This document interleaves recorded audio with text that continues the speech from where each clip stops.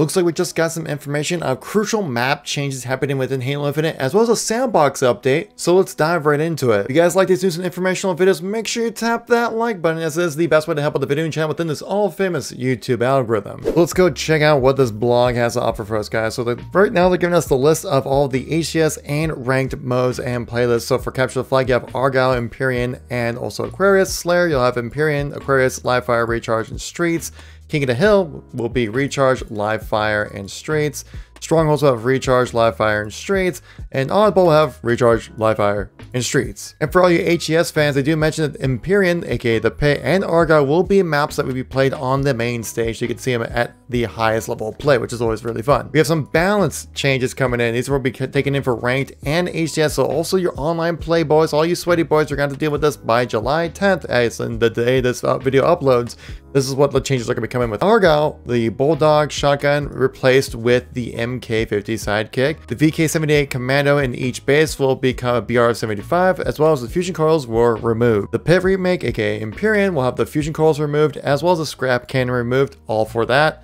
The attachment will have the drop wall changes reduced from 2 to 1. Now we're gonna have some Sandbox tweaks coming in, guys. Mid-February is the targeted time frame before the Charlotte Major, so most likely this will happen on February 14th. As I predicted earlier on this channel here, guys, so if you want to keep updated with everything going on with Halo, make sure you tap subscribe, but let's get back into the details here. Interesting ammo rack update right here. So it's saying in the ranked arena playlist and HCS, each weapon rack will now be set to a red rack, meaning once a weapon is picked up, the rack won't spawn another weapon until the weapon is despawned. And the reason why 343 decided to do this, because a lot of pros, and I would actually kind of echo this as well, that sometimes that maps can kind of run away into a bit of a snowball effect because of what people holding different weapons and things like that, and just constantly refilling them, because they just keep respawning on their weapon rack. So now you have to wait until that weapon is completely despawned off the map before it can come back in. This kind of helps out with that balancing a little bit. Helps also with a little more predictability within the gameplay. So you have a better understanding of what you're going to be fighting against in the game, which is going to be fantastic. Now continuing on, we see here that frag grenades are going to change and the damage radius will be reduced again from the previous update that they had on these frag grenades. I mean, I didn't really notice too much of a change last time. A little bit, but not like significant. So let's see what they change here actually. Maybe with the update, we'll get to cover some more information on it. The drop weapon mechanics, saying speed will be a parity with normal weapon switching, which I believe they already did with December, but maybe they haven't implemented it quite yet. A big change here, the sniper rifle is getting changed here, guys. The snipes are actually going to be functioning properly, saying reduction in random air angle when no scoping. So this should have your no scopes be a little bit more accurate. So that's gonna be quite amazing, because right now, if you guys don't know, that there is a random bullet deviation when it comes to your sniper rifle when no scoping. It's not like, oh, I had lag or it's my console not working properly. It's because that's how the game's actually fundamentally designed. And here's a list of changes that are looking to come in within season 3. None of them are guaranteed, but they are definitely in the works right now at the moment to see if they can get in with the release of season 3. One being footstep audio. Saying adjusting it so then it's a little bit more suited to competitive plays. They say that the steps are a little too loud, a little too obvious right now, which actually I would kind of agree with that. So I would like to see this come in, hopefully with season 3. The Mangler, guys, the most hated weapon by all competitive players of all time, being changed right here, saying will vault from competitive, will undergo rework in the future before being reintroduced. Same thing here with the sword as well. That's being vaulted as well. As recently we do know that with the December update, they enabled a trading feature now with the sword. We have some changes coming to VK78 Commando as well, saying slight retuning to reduce effectiveness. We felt that the winter update pushed the needle a little too far, tuning again to find the sweet spot. And so my guess would be that the spread will probably be a little bit more prominent with the VK78 Commando. I would say it's a little too good, especially when the good players' hands. They can be really, really nutty. Spike grenade changes here, saying reducing randomness to alleviate frustration. The Disruptor, saying overall we're looking to reduce effectiveness and or utility of the weapon in order to find the sweet spot.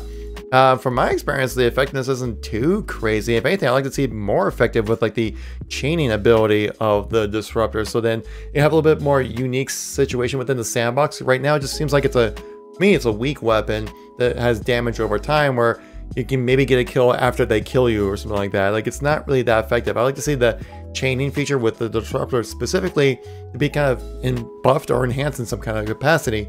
Those have changes coming to the pulse carbine, saying it will be vaulted for competitive play and it will be reworked for future as well. The plasma pistol is saying slight returning to reduce effectiveness in order to find the sweet spot once again. Ammo reduction coming in saying for competitive, we're reducing ammo for Heatwave, Stalker Rifle, the Bulldog, and the Shock Rifle. He also mentioned that the Shroud Screen and the Bandit Rifle will be featured within competitive as well.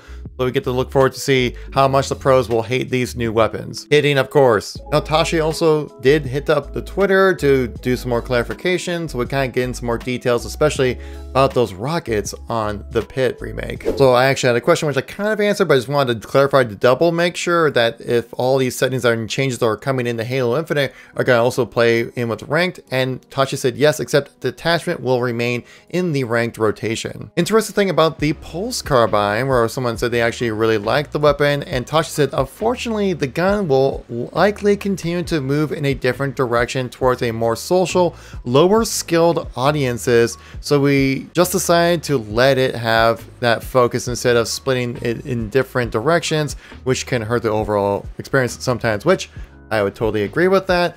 Have competitive, be competitive, have social, be social. So it looks like they might be getting a buff to the Pulse Carbine later on in the season. We'll see what happens. I would like to see that more in the social side of things, to kind of be kind of like another way you can utilize the Pulse Carbine, kind of like a plasma pistol in a way, but maybe something kind of different. We'll see what 343 has in order for that weapon. Of course, I'll keep you guys up to date whenever that happens. Also, one person talks about having ranked doubles be a permanent playlist, which I know people do love their ranked doubles. But Tasha does clarify, saying we're seeing that ranked players like doubles don't bring back new players, but cannibalize them from main ranked arenas, so likely won't be permanent as long as that remains true, which is something I always talk about when it comes to Halo, that I know a lot of people want to have other ranked experiences within Halo Infinite. The big issue is that whenever there is another ranked place, it usually takes away those ranked players from ranked arena, where that's where the main experience is right there. Of course, there might be that kind of catch-22 issue, like, yeah, not a lot of people jump in to play ranked doubles because ranked doubles isn't a permanent mode. That's why I didn't play it, because why should I grind out this mode to get a higher rank when I know it's gonna be gone in 2 weeks? But of course, I've been here since day one, even before the release of Halo Infinite, saying that I would like to see just one ranked mode, and that being the ranked settings that we have for like HCS, or like we have right now with ranked arena.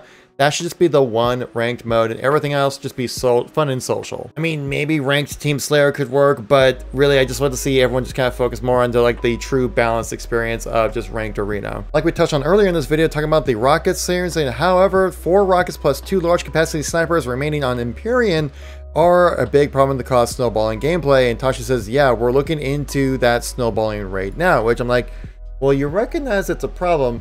All the other maps have their certain types of ammo capacities. Why not mirror that for Empyrean? That just seems kind of odd. I love having a rocket launcher with 4 shots in it, because I can just basically wipe out the entire enemy team, which is kind of a snowball effect, but also is kind of the point of having a power weapon, to kind of create some openings and take out the enemy team because you fought for that weapon. But when all the other maps have like 2 rocket shots and Empyrean for some reason has 4, to me, it just doesn't make a whole lot of sense. I like to see a little bit more continuity within the maps. And they did confirm that we will have some Twitch drops for Charlotte, saying hopefully we get some good drops. Tashi says yes, we're really excited about them. Will be some all new goodies. Now with these recent changes, Catalyst was actually removed pretty much altogether from the ranked experience, which Catalyst actually worked out pretty well for CTF. A lot of people in the community agree with that. Tashi replies about it, saying that it was replaced with Argyle and Empyrean. It might come back at some point, never say never. Map rotation can't be too big. Need to ensure players can practice them all. Now, I know a big issue I've been experiencing, and I know a lot of you people in the chat have experienced those as well. I see them in the comments. I read your comments. I see you guys there. A lot of issues, we're talking about the servers being fixed. And well, Tashi does actually talk a little bit about this, but then they're saying that the team is currently monitoring it at the moment, which is like, bro, how much longer do we have to wait until these servers can actually be reliable? Because right now, they did get better. They're definitely better than where they were. Because before it was just absolutely ridiculous and unplayable. Now it's just like, okay, now it's just kind of ridiculous at this point. It's crazy to see how long this issue has eluded 343 this long. Make sure you have reliable servers. It's so weird how just Halo is having this issue. Cause I check my ping and my packet loss in all other games, totally fine. In Halo Infinite, they're kind of funky. Why is that? No one knows. Another bit of the sandbox that's been super controversial that people have been talking about recently are the shock grenades and how powerful those things are, which in a rank setting, yeah, those are really powerful. Like they can really mess up an entire setup, strategy, just like take out an entire room. Like they're something serious. And well, Tasha does talk about this in the thread here, saying it's on the list to look, but lower priority than others that we shared today. So they're looking at it, but nothing really happening with it. I think shock grenades are pretty much gonna stay right where they are at the moment for the foreseeable future. Maybe with like season 4, we could see some changes with them. Maybe in a drop pod during season 3. Maybe, but again, if we see any kind of official information or kind of hinting towards something changing with those, like I always do on this channel, I'll let you guys know. If you want to know more about like the cross-core customization dates, as well as more weapons coming in and possibly playable elites, well, check out this video right here. Thank you very much for watching. Catch you on the next one. Peace out.